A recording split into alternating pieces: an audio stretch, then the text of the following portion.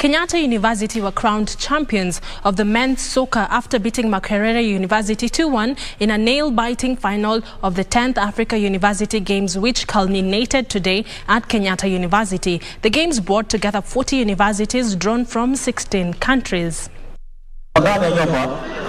Kenyatta University football team qualified for the World University Games following the 2-1 win against Makerere University. The two teams had tied 1-1 in first half, but Kenyatta notched the winner in the second half to seal the title.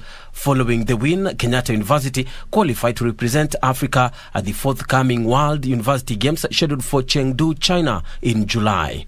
In basketball, Kenyatta University women's team finished fourth after beating Makerere University 49-45 in a fourth-place playoff played at Kasarani Gymnasium. The hosts registered a narrow 15-14 points win in the first quarter, while Makerere fought back to tie the second quarter 9-9. Kenyatta University returned in the third quarter, much improved side, comfortably winning at 59.